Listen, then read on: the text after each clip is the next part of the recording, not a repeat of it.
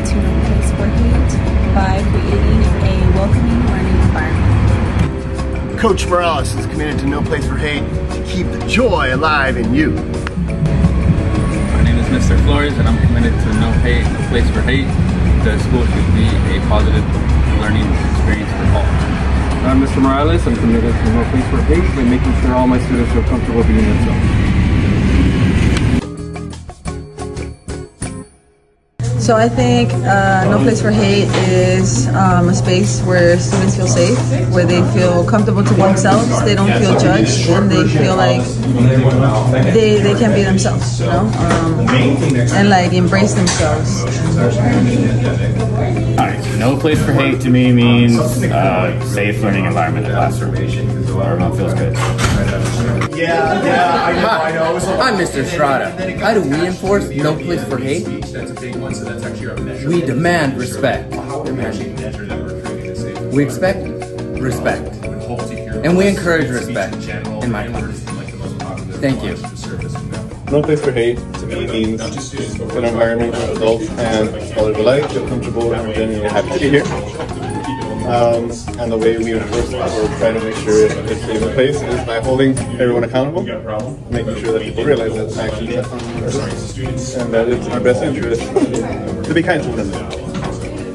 Hello, no place for hate for me is everybody feeling inclusive and everybody knowing each other's value. Alright. Hi everyone, no place for hate is a safe space for all students and adults as well. For me, no place for hate is a place where you can be yourself, free of discrimination, and who you are.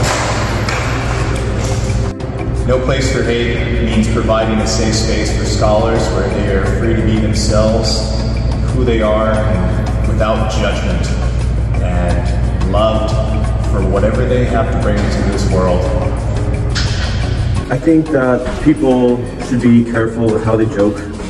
Because it often starts off with a joke, and then it goes too far, or maybe it's a daily joke, and it's funny once or twice, and then on the third day, someone actually means it, or takes it in a certain way, and then it turns into hate.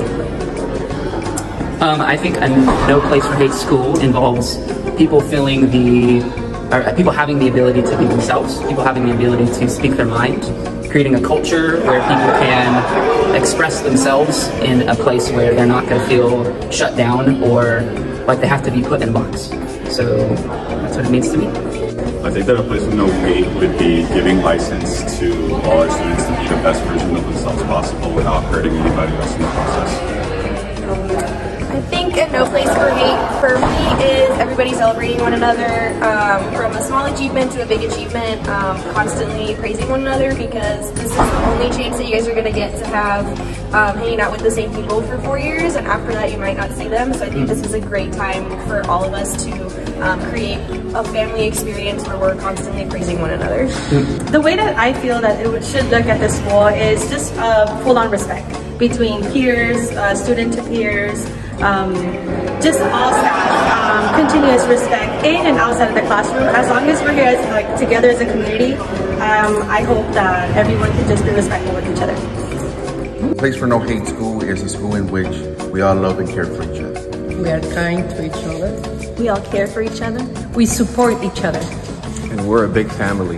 Yeah. Woo!